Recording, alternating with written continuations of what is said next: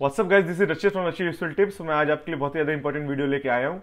Tips to how to clear pi round, personal interview round of the companies. उसके लिए क्या आपको important चीज ध्यान देनी चाहिए, क्या आपको बेसिक चीजें आपको कैसे बोलना चाहिए, उससे रिलेटेड मैं ये वीडियो लेके आया हूँ। ये किसी एक पर्टिकुलर जॉब प्रोफाइल से रिलेटेड नहीं है, सेल्स के लिए भी है और आपके इनकेस आपको किसी टेक्निकल में आना है उस चीज के से रिलेटेड भी है। ये पर्सनल इंटरव्यू राउंड का मैं आपको बता रहा हूँ। तो कुछ बेसिक क्वेश्चंस होते हैं जो सब में कॉमन होते हैं, मैं आपको उस चीज से रिलेटेड बताता हूँ। तो बेसिकली सबसे पहला क्वेश्चन ये होता है कि टेल मी अबाउट योरसेल्फ। सो जब आप अपने बारे में बताना शुरू करें तो आप अपनी लेटेस्ट डिग्री से शुरू करें। जैसे फॉर एग्जाम्पल आपने एमबीए किया है तो आप एमबीए से शुरू करिए। उससे पहले आपने बैचलर्स में क्या किया, फिर वो बोलिए, उसके बाद 12th बोलिए, उसके बाद 10th बोलिए, पहले ऐसे बताइए।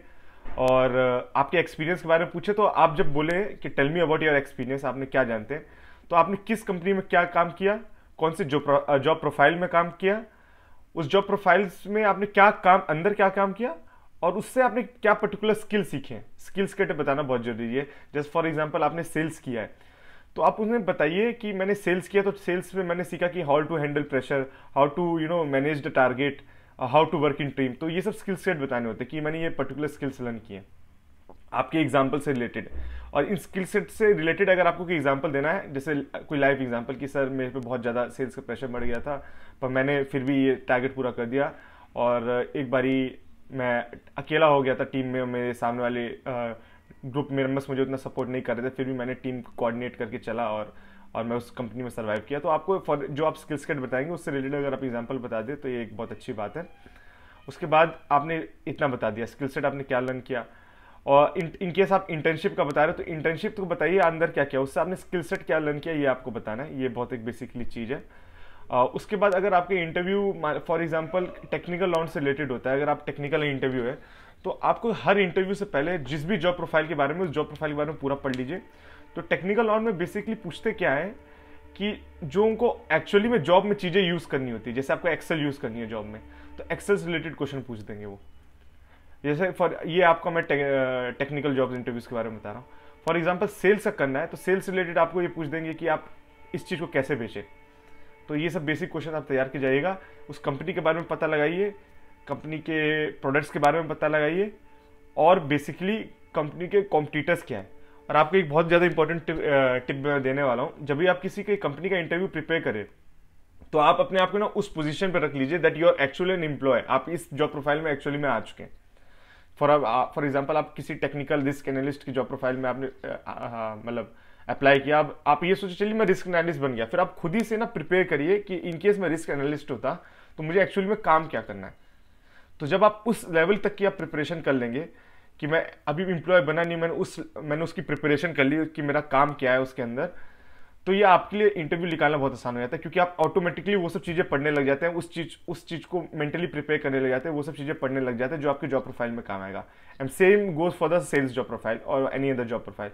तो बेसिकली मैं आपको ये टिप देना चाहता हूँ कि एडवाइस देना चाहता हूँ कि आप जिस जॉब प्रोफाइल के बारे में जाएं उस जॉब प्रोफाइल के बारे में पढ़ लीजिए, उसके कॉम्पिटिटर्स क्या है वो पढ़ लीजिए, उस जॉब प्रोफाइल को आप फील करिए कि कैसे उस जॉब प्रोफाइल में हम एक्सेल करें। ऑलरेडी मैं उसका एम्प्लॉय बन चुका हूं तो मैं कैसे उससे बात करूंगा, क्योंकि जो आपसे इंटरव्यू में क्वेश्चन पूछेंगे वो भी इसी से रिलेटेड पूछा जाएगा। कि सपोज आप किसी टेक्निक कोडर आप बनना चाहते हैं तो आपसे पूछ लेगा ये कोड लिखो, तो आपके माइंडसेट में आपको एक्चुअली ऐसे बना के चलना पड़ेगा कि मैं कोडर हूं, मेरे को कोड करना है। तो अगर आप पहले से प्रिपेयर होंगे तो वो निकालना इशू आपके लिए ईजी हो जाएगा। और जैसे फॉर एग्जाम्पल आप सेल्स का ले लीजिए, तो आप सेल्स में आपको कुछ सम प्रोडक्ट आपको बेचना है XYZ, तो आप उसके कॉम्पिटिटर के बारे में पता लगा लीजिए और फिर देखिए कि आपका प्रोडक्ट आपके कॉम्पिटिटर के प्रोडक्ट से किस चीज़ में बेटर है, और उस हिसाब से अपने आंसर को आप प्रिपेयर करिए। क्योंकि जब कंपनी में बोलेगा सेल्स के इंटरव्यू में तो ये जरूर बोलेगा कि आप ये प्रोडक्ट मुझे सेल करिए। तो अगर आपको आइडिया होगा, आपको उसकी यूएसपी पता होगी, तो आपके लिए सेल्स करना आसान हो जाएगा। वही इंटरव्यू सुनना चाहता है। So this is the advice which I like to give you. Plus वो आपके अगर हॉबीज पूछे तो हॉबीज आप जरूर बता दीजिएगा।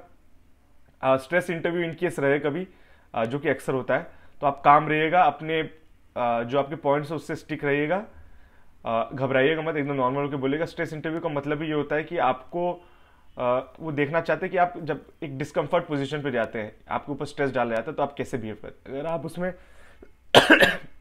सॉरी अगर आप उसमें कामली बिहेव कर लिए तो आपके लिए वो इंटरव्यू एक तरह से क्लियर ही हो जाता है। अगर आपने कहीं पे इंटर्नशिप किया तो इंटर्नशिप के बारे में बताइए, उसमें क्या स्किल सेट जीते हैं, ये सब चीज़ें बता देनी है, अपने लास्ट एक्सपीरियंस के बारे में बता देना है। तो इसी से रिलेटेड पूछने लग जाता है। अगर आपकी फैमिली के बारे में पूछे हो कभी, तो अगर इनकेस आप बहुत अच्छी फैमिली से बिलोंग करते हैं तो आप मेक श्योर करिए कि अब आप फैमिली मेम्बर्स को रिप्रेजेंट करें, तो आप ये मत दिखाइए कि आप एक बहुत अच्छी फैमिली से बिलोंग कर रहे हैं। अगर आप ये दिखाएंगे, क्योंकि कंपनीज वालों का ऐसा मानना होता है, रिक्रूटर्स का ऐसा मानना होता है कि अगर ये लड़का फाइनेंशियली बहुत स्टेबल है तो इसके ऊपर प्रेशर डाला जाएगा, इसको थोड़ा कुछ बोला जाएगा, सुनाया जाएगा, डांटा जाएगा, तो ये कंपनी छोड़ के जा सकता है। उनको ये देखना है कि इस लड़के के ऊपर डिपेंडेंसी कितनी है। आप ऐसा बोल दीजिए कि मेरे फादर मुझ पर डिपेंडेंस है, अगर मेरी जॉब लगी मैं फादर को दूंगा, मैं अपने घर चलाऊंगा, ये मैंने पढ़ाई लोन लेके की है। तो ये सब चीज़ें आपको बोलनी पड़ेगी in order to get job. Even though आपकी ऐसा कुछ दिक्कत ना हो, फिर भी आपको ये चीज़ बोलनी पड़ती है। तो ये सब चीज़ें मैं आपको बताना चाहता हूँ। आई होप ये आपको वीडियो यूजफुल लगी हो। प्लीज़ कमेंट करिएगा इन केस आपको कोई क्वेश्चन पूछना है, and do like this video and subscribe my channel. Thank you.